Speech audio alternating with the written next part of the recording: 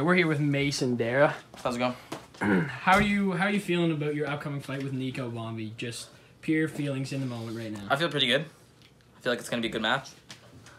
That's good. So, what are you looking to do in training camp? Obviously, you only have about 2 weeks, to be honest, and you know that he's training with Dave Matthews.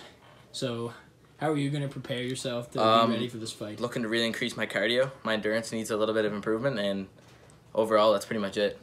Yeah, so with the results in of the voting, it was about 55 to 45 for Nico. What do you have to say that you're, even though it's not by much, you're technically the underdog? I like being the underdog.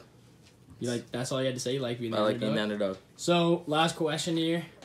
What are your predictions for the fight? It's going to go all 6 rounds. And you're just winning by decision? We'll see how it happens. Okay. All I can say is it's going to go all 6 rounds. Okay, well, thank you no for your time. matter the outcome, 6 rounds. Okay, well, thank you for your time here today. No problem.